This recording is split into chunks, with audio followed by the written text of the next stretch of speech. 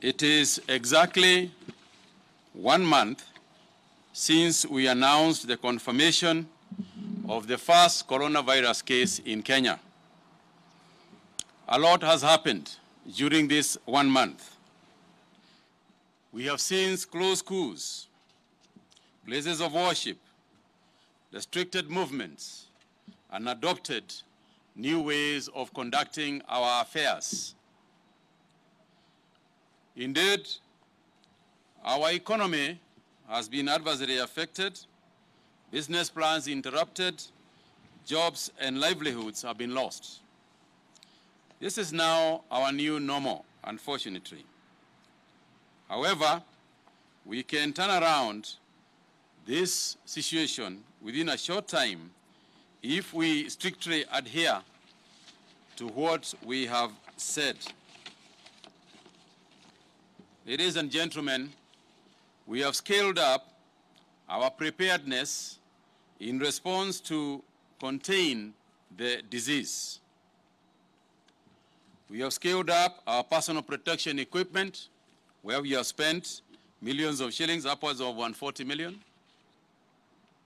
We have tested over 8,000 samples from quarantined persons and their contacts. We have mobilized over 500 ventilators for critical care. We have manufactured and distributed millions of liters of sanitizers. We have sensitized over 100,000 health workers and community health volunteers. We have set up isolation and quarantine facilities. And towards this end, we have set up 1,664 isolation beds across the counties. We have developed and circulated COVID-19 protocols on pediatric response, community response to COVID-19, and barrier protocols, among other, and also set up and operationalized the Kenya COVID-19 Emergency Response Funds, set up by His Excellency, the President. In this regard, we are not working alone. We have been led from the top by the President himself. We have been working with a lot of other government agencies, county governments, private sector, and international organizations.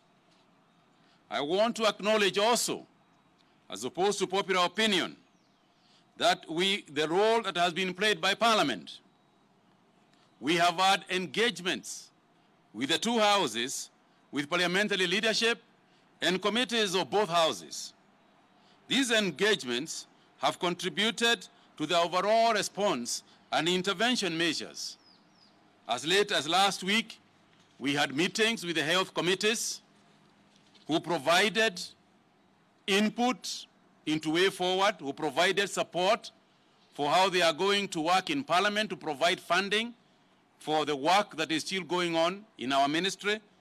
And therefore, we want to say that Parliament has been active in the work that we have been doing, and members of Parliament have contributed to the work that is currently going on. Kenyans of goodwill have come out in large numbers to offer material and financial support to the vulnerable members of our society. We want to appreciate them and their generosity and appeal to others to do so.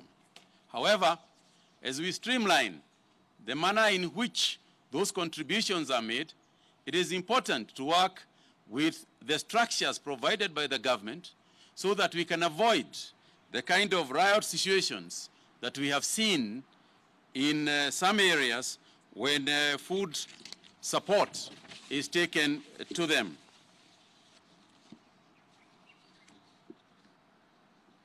It is time indeed to lend a helping hand. We encourage benefactors at the county level, businesses, organizations, and individuals to liaise with the county leadership to ensure that their help is channeled in an organized manner. we would particularly like to stop and desist from making any support that means or that brings people, crowds of people together. Because at that point, instead of helping, you may very well be spreading the disease. So we would like this support to be channeled properly and done in a very organized manner. Fellow Kenyans, we are aware that the burial of a COVID-19 disease victim in Siaya County has raised some concerns. This is an issue that we are currently addressing together with the county government of Siaya in line with public health and sensitivity to the dead are concerned. However, I want to inform the country that moving forward, there will be challenges. I want to say in an honest term as I can, and be brutally honest, that our cultural practices on how we dispose the bodies of our loved ones may not be practical in an extreme situation. I therefore want our people to be mentally prepared and to accept that COVID-19 victim bodies shall be disposed in a manner that protects the living from infections and in accordance with the Ministry of Health burial protocols.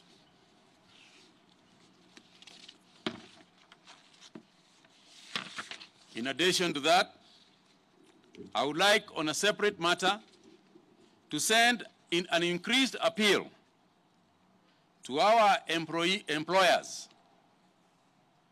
and to ask them to treat their employees in a humane manner. We have situations, for example, where employees have been sent home on unpaid leave.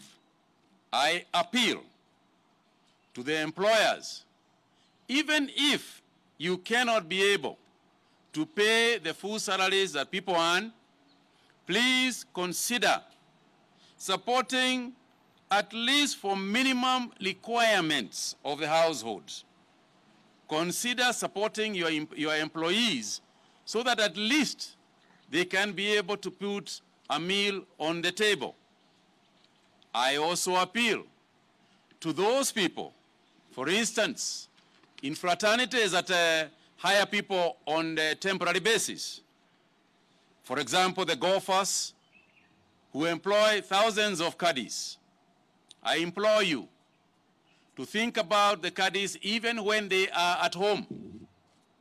Consider, and I know some people are already doing this, some golf clubs and other institutions are already doing this. But I implore you to kindly consider, once again, putting a little money in their pockets via WhatsApp, not via WhatsApp, via M-Pesa, and other avenues that you can, to put a little basic money, just for basic foods, on their tables. Let me now report that in the last 24 hours, we have tested 674 samples. Out of these samples, 11 have tested positive for coronavirus disease. And so we have now passed the 200 mark. Our figure stands at 208 persons tested positive in our country. All the 11 are Kenyans. 4 have a history of travel from the United Arab Emirates. 6 are male, while 5 are female. aged between 1 year and 42 years.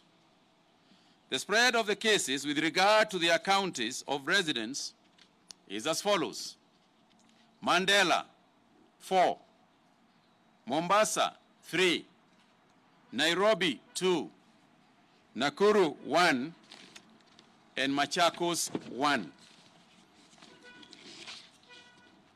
4 of the cases have emanated from mandatory quarantine centers, while 7 were picked by our surveillance teams. Over the same period, 14 more persons have been discharged from hospital after successful treatment. And 1 other positive case has also turned negative after a mandatory 2 tests. Cumulatively, therefore, we have 15 new recoveries in the last 24 hours, bringing the total figure of recoveries to 40.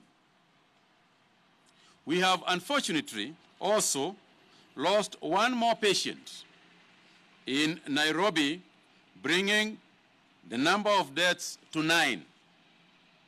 A total of 2,306 contacts have been monitored, out of which 1,687 have been discharged.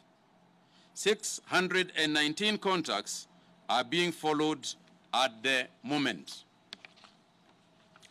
I thank you.